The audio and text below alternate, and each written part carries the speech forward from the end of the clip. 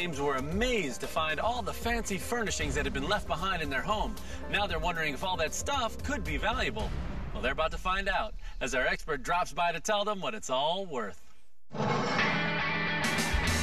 Bill and Wendy were thrilled when they learned their Queen Anne Victorian in Mobile, Alabama had been built by a wealthy railroad executive who spared no expense on the home's fancy details.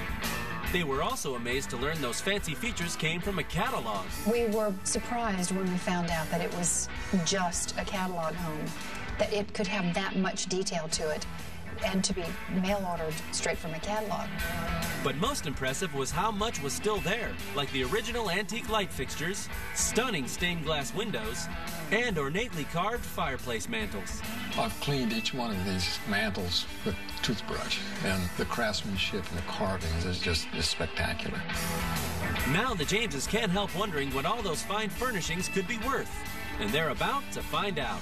Hi, I'm Elodie. Hi, Elodie, how are you? Because we've invited appraiser Elodie Cardin, a French-trained antiques expert, to take a look, beginning with those unique light fixtures. One globe has been replaced, but it looks like it's period anyway. They're American Victorian, circa 1890. They're made of brass, and they have the bullet-shaped Vaseline glass globes, which is pretty unusual anymore. But will they light the way to a fortune? I'm thrilled to tell you they're absolutely wonderful, and I could place a value on those at $10,000. Wow. Are you excited? Yeah, that is good. Absolutely. $10,000! And Elodie's just getting started. Next, she checks out the fireplace mantels. We also have 4 beautiful downstairs mantels. They're American oak, circa 1890. Beautiful, with wonderful pillars and carvings, and absolutely in wonderful condition. But how's the value? I place a value on those today at $15,000 for those 4 mantels. For the 4 mantels? Yes. $15,000! And Elodie has saved the best for last. The home's original stained glass windows. Great Art Nouveau design. Sounds promising. We do have one damage in the center.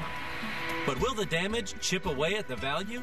You have 3 magnificent stained glass windows, that beautiful burst of colors, and that magnificent torch. They are wonderful.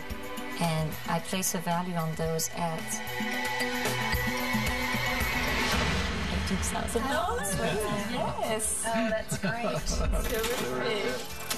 $18,000!